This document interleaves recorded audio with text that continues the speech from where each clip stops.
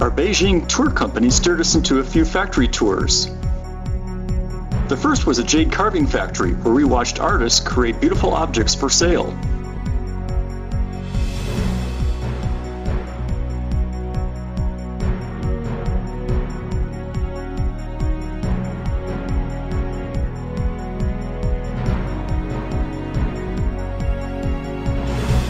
Another good tour was of the Cloisonné factory.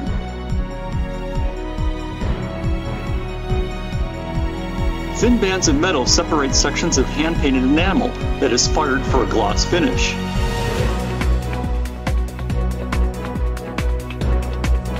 If you have a collector pin, you have Cloisonné.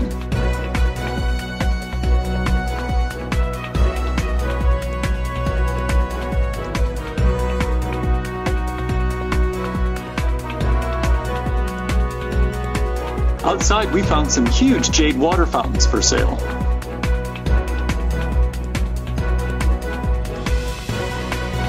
Our last stop was a pearl showroom, where an oyster was opened to reveal it had over 18 small pearls inside.